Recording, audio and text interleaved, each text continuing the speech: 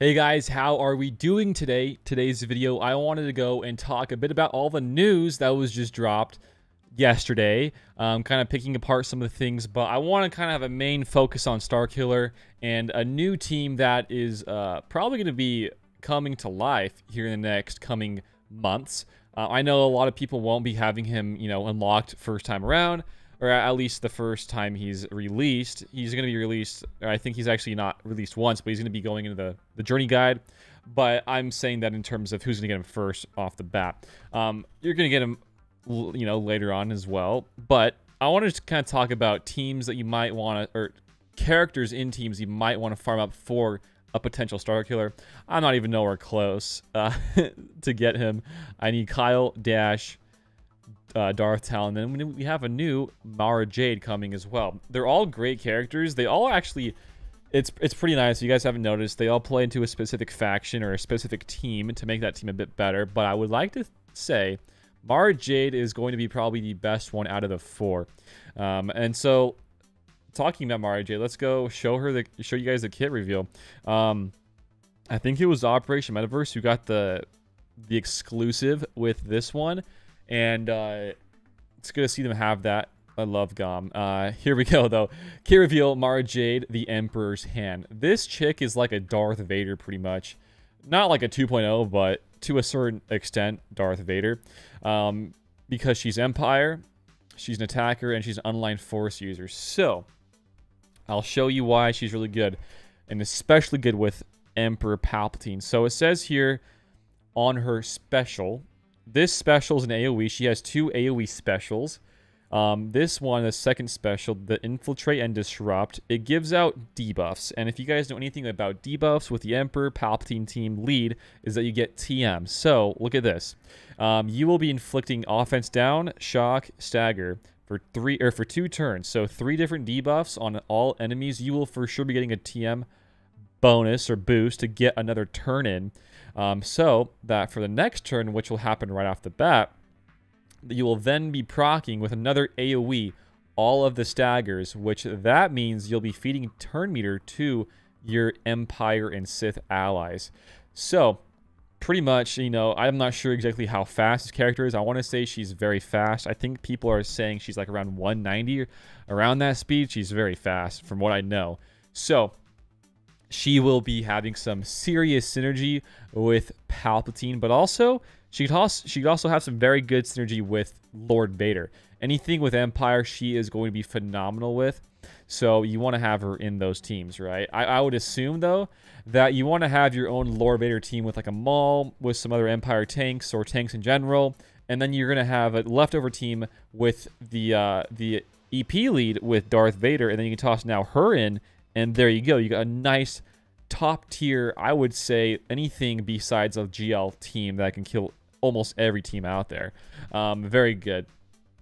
It's not just very good. It's extremely good. So very, very good. She's definitely going to be one of the better marquee event characters we're going to have for a while. So going to be awesome. And it's pretty cool, especially because if that's the case with the EP lead, you don't have to have her with high star or gear 13 at all. She's just here for her debuffs, so pretty cool. Anyways, moving on. Her basic does some more dazes and some more damage hits. But yeah, I mean, pretty much everything here is kind of similar to that which is of Darth Talon in terms of Loyal Hand. She also has a Territory War Omicron rather. It's pretty good. Almost all of these Omicrons for the new marquees are pretty solid. But the main thing here, the main focus is that without even an Omicron on her, she is going to be phenomenal with EP lead. So just going to mention that really fast.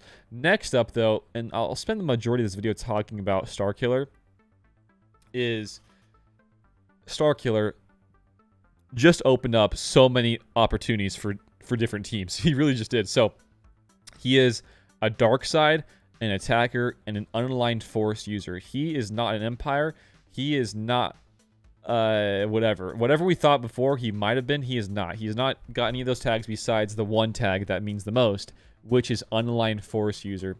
That is huge. So let's go and keep reading. So it says here his basic can do AoE damage. Bonkers. I mean, that's just crazy. and it can't be countered. It can reduce his cooldowns by 1 if he's got Unleashed. Unleashed you get after getting 100 stacks of, let's see, where is it again? 100 stacks of Force Energy, and you get Force Energy by just hitting people, by just, you know, in different parts to his kit. It's going to be very easy to get. And then once you have 100 stacks of Force Energy, it turns into Unleashed, and then Unleashed you get some more bonuses for it. So like for this one special, more damage.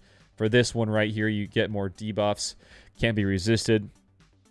And then it also has an Omicron for his second special, where it dispels all buffs on all enemies, not just one. That's pretty big, actually. But then the cooler thing about this guy is he has his ultimate ability as well. So he's not even a GL, so it's pretty cool to see one without a GL have an ultimate ability.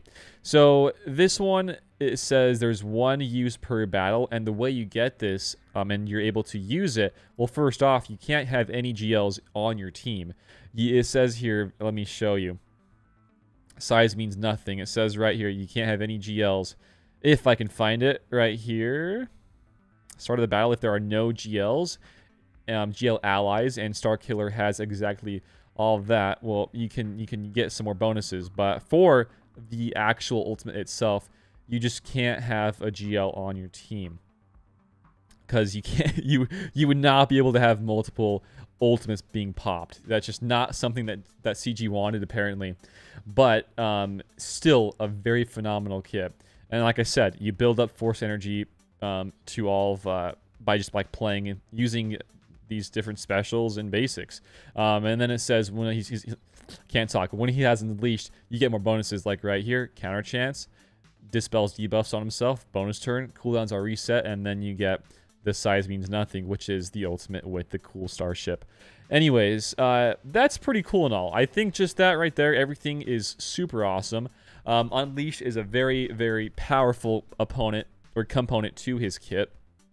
But then I want to talk about something else. And this is where I want to spend a few minutes on talking, which is his unique 2. He actually has 2 uniques, but I want to talk about the second unique. The one that has to do with a specific team. This one is pretty interesting. I haven't seen this one really ever in terms of anything like that. But this one has an Omicron. I think there's 3 Omicrons on this guy, similar to Jango, or to Boba Fett, Scion of Jango. This guy seems to be like the GAC version of a Boba Fett, and the Boba Fett's like the TW. It's like both are pretty much the same. They both are like GLs inside those game modes. But for this one, it says here, if there are no GL allies and Starkiller has exactly 1 Jedi, 1 Sith, 1 light side unaligned Force user, and 1 dark side unaligned Force user, well, then you get bonuses. Super random, right? But it's kind of cool because it plays in part with some of those marquees that we got, and also some older characters that we've had in a long, long time ago. So it says this: if you have all those characters in the right slots, or in your team at least, you get more max health and crit damage, 35 speed, and then you get some more 100% max protection the first time he's defeated. And then it says you're immune to daze and stun. But then if you have the Omicron, you get even more speed, the Jedi tank allies taunt, and then debuffed enemies deal less damage, and then he can assist if there's so much here. He can assist if the Sith ally uses a basic, and then whenever another dark side unaligned Force user uses special, they grant all allies critical hit immunity. And then also, whenever Starkiller uses an ability, light side healer allies have their cooldowns reduced by 4, and Jedi tank allies gain damage, immunity, and taunt for 1 turn.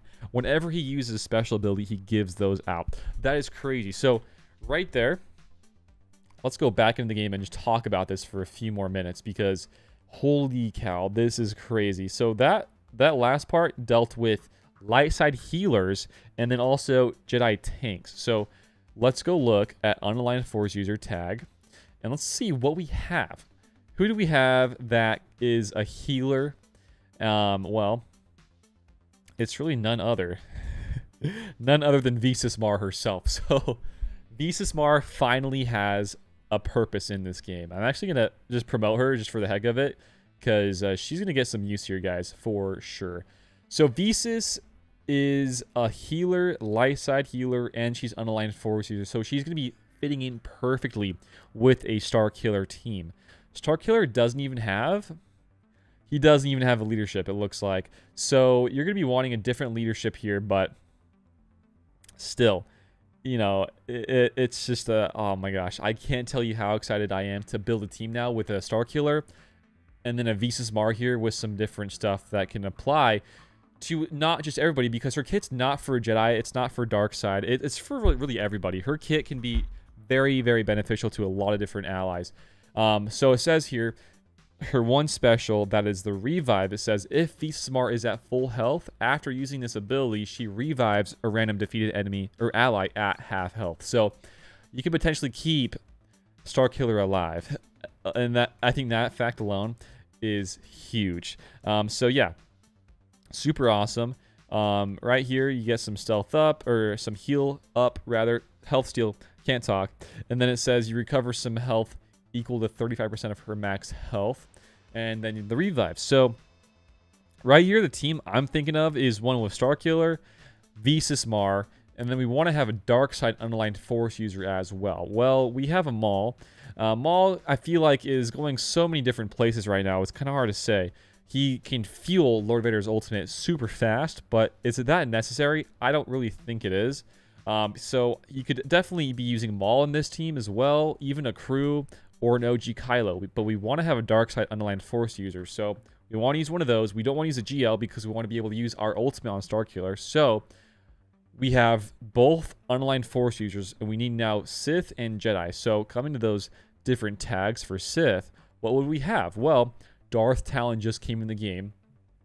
If you're going to get a Starkiller, well, guess what? You're going to have a Relic 5 Darth Talon. And guess what she has? Well, she has more Omicrons in GAC. So there you go. She's a bit more tailored towards the Sith Triumvirate, though. But then the one thing I like about this is that whenever the leader is damaged, all allies gain 5% TM, which is pretty cool, actually. So I think she could be pretty good, especially with her loyal hand and all that sort of stuff. But there are so many different options. You can toss in like a BSF. You could have a pre-taunt with a Sith Empire Trooper. You could have really anybody here for that Sith slot. There's a lot of different options, which is super nice.